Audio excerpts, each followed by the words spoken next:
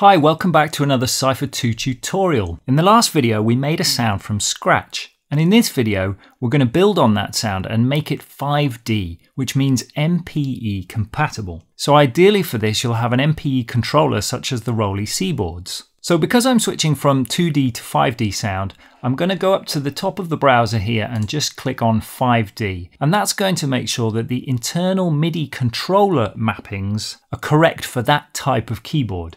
And you can see that we've switched to a 5D representation of a C board down here. So we know that whatever we do now, it's going to work properly within the context of MPE MIDI. So we've saved our sound in the previous tutorial as this Sweet FM keyboard sound.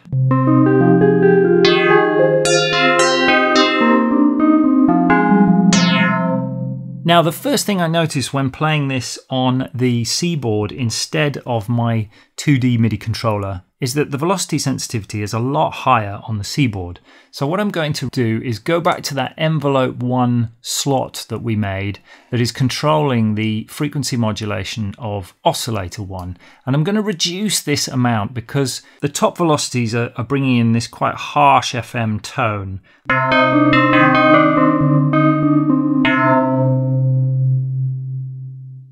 So the 5 dimensions of MPE MIDI. We've got strike, we've got glide, we've got slide, we've got pressure, and we've got lift. And up here in the transmod section, you'll see these thin modulation sources. And you'll also see as I roll over them that the visualizer changes to show me the corresponding curve. The first mod slot here is the strike curve, and that is basically velocity, which is something that we already set up. So we actually can ignore that for now, and I'm going to go straight to the glide curve. Glide represents the x-axis on a Rolly C board. Now normally, glide is applied to pitch, so that you can do natural vibratos with your finger. Now because this is a kind of a electric piano keyboard type sound, I don't actually want to have full control over vibrato, but because this is an FM sound, I'm only going to scale the pitch of oscillator 1. Now I'm going to go into the snap mode and change this to equal and set it to 48 semitones.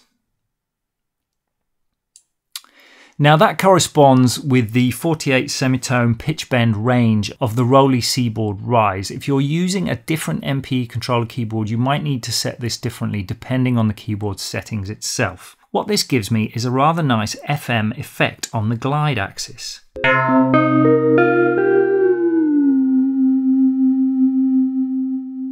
So that's glide. Let's move on to slide. Slide is the y-axis. So as I slide my finger up and down, this modulation source is going to be effective. Let's apply this to the ring modulation of oscillator 1. Now this is going to use oscillator 2 to ring modulate oscillator 1, which is a different kind of sound than FM modulation, but it gives us another timbre that we can play with. So as I slide up,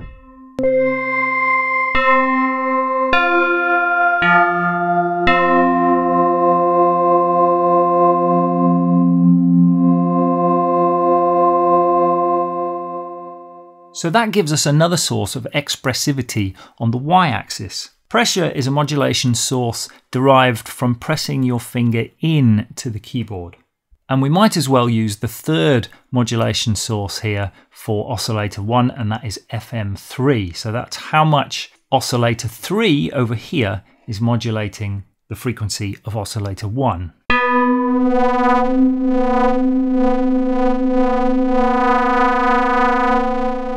So if you combine the 4 polyphonic modulation sources we're currently using, you get all sorts of different modulations of oscillator 1 going on.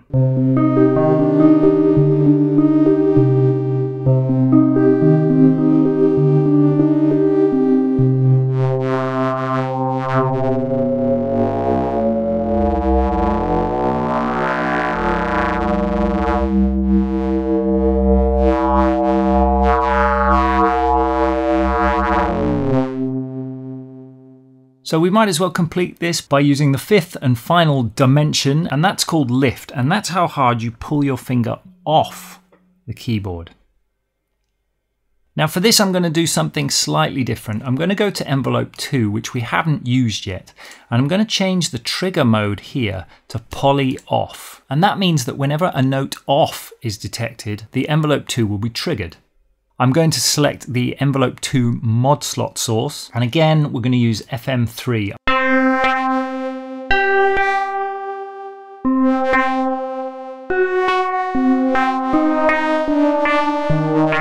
So that gives us a nice little snappy sound at the end of each note.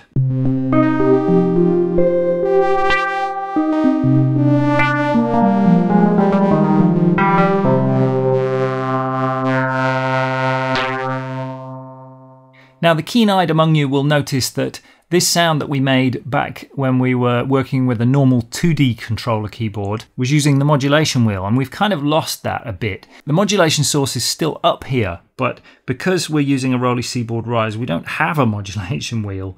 I'm going to remap that modulation wheel to Performance Macro 1, and this is this knob down here, which also happens to be, by default, MIDI mapped to slider number 1 on the Rolly Seaboard Rise. So I can now use that just like I used the modulation wheel to bring in some of that vibrato that we programmed.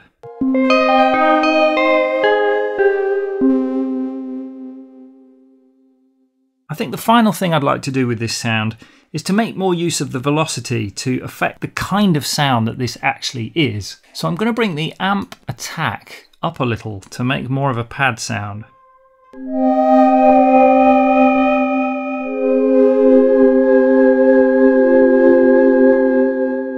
Nice, but then what I want to happen is as I strike harder, I want that attack to come back again so we get more of the pluck type sound. So I'm going to use the strike curve here, and I'm just going to apply a negative amount to the amp attack. So when I play softly, I still get the pad type sound. But when I increase the strike, I get a much more plucky sound.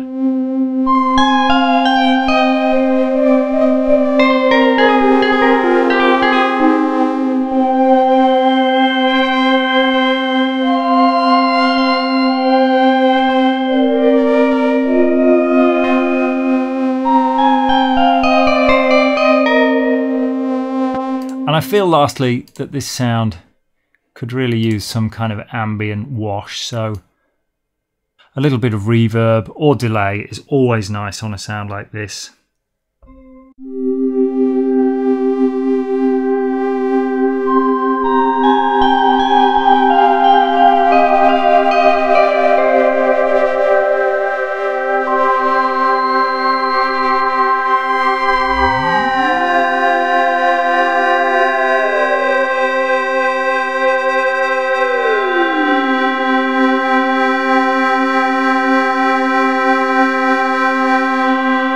And that is our first 5-dimensional sound. Join me for more tutorials soon.